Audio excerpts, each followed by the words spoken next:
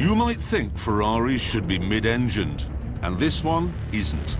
You might think Ferraris should have V12s, and this one doesn't.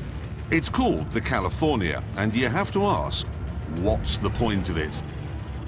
Certainly, it's not very pretty, and it has literally the worst built-in telephone of any car in the world. Unless, of course, you've always wanted to spend your life accidentally phoning everyone you know whose name starts with A.